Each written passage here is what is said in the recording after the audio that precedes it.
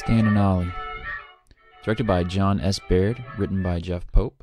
Cast: John C. Reilly, Steve Coogan, Shirley Henderson, Nina Arianda. My swift shot.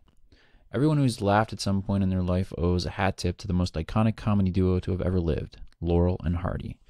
If you're not familiar with them, they were the first Abbott and Costello. And if you're not familiar with those guys, Stan Laurel and Oliver Hardy were the first Bert and Ernie, Harold and Kumar, Jay and Silent Bob, Penn and Teller, and maybe most recently, Deadpool and Dopinder.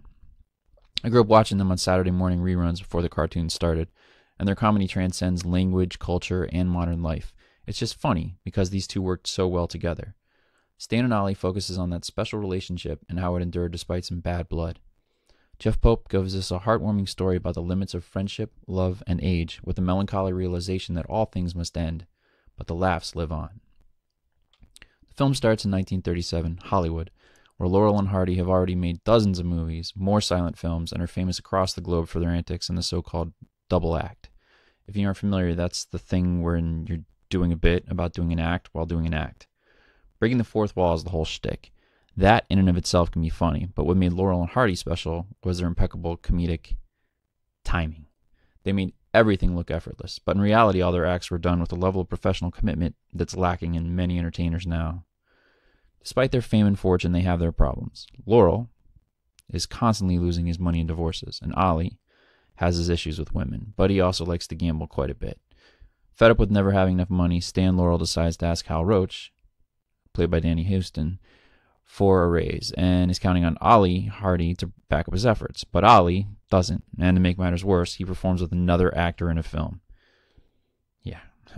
What happens for the next 16 years is left out of this movie, and we meet up with the duo again as they set out on a long tour to gain money and notoriety for their next film, a parody of Robin Hood. I resisted the urge to search anything online about Laurel and Hardy prior to seeing this movie, and I suggest you do the same, as there's an element of suspense. Will that Robin Hood film get made or won't it? Oddly enough, the name of the producer of the film is Miffin, or Muffin, and he becomes the MacGuffin. Stan would have loved that element.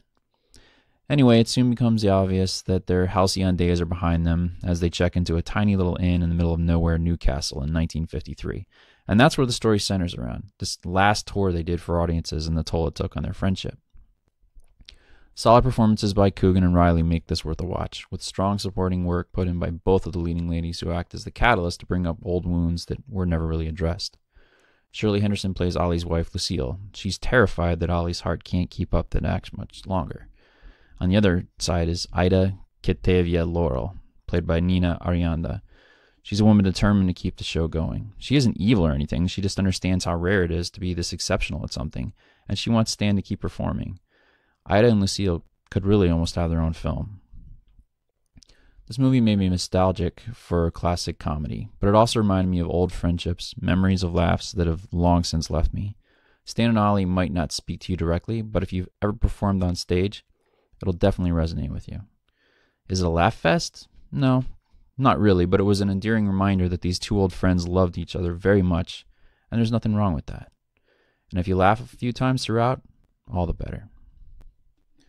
So let me know what you thought. Go ahead and comment on the review below and let me know what you thought of Stan and Ollie and maybe how they impacted your life, if at all. And be sure to subscribe to the podcast as well over at Podbean, iTunes, Google Play, Stitcher, wherever you can find us, The Film Grouch Show.